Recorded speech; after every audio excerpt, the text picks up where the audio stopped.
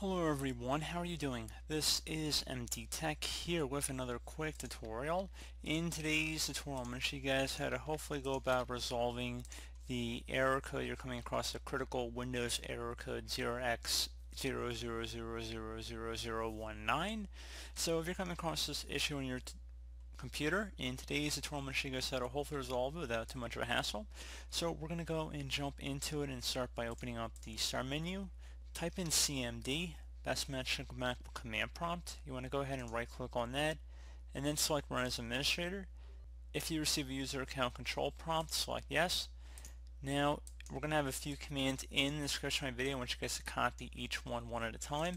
First one's going to be a scanhealth command, so just copy from my description, so highlight over it and then right click on it, copy, and then go up to the top bar of the command prompt here, right click on it, left click on edit, and left click on paste to paste it in. Give it a moment to run.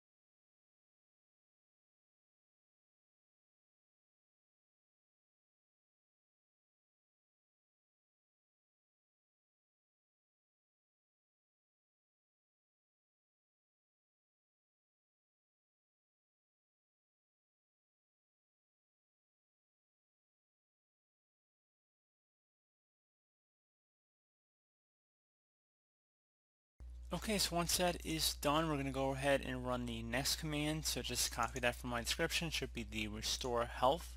So just paste that into the command prompt as well.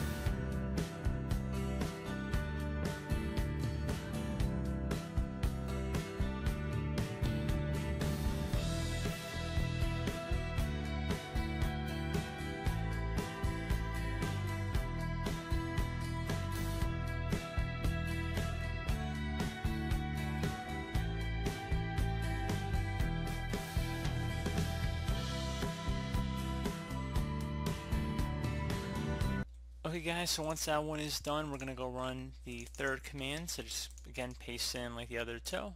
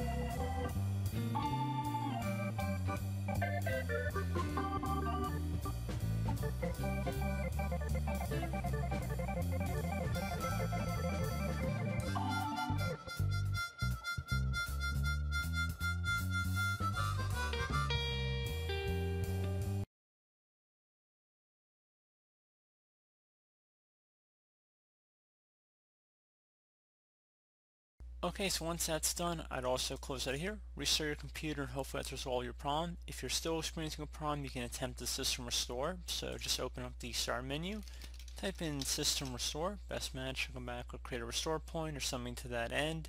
Go ahead and open that up. Select the system restore button here. Select next, and then select your most recently created restore point, next again, and then select finish.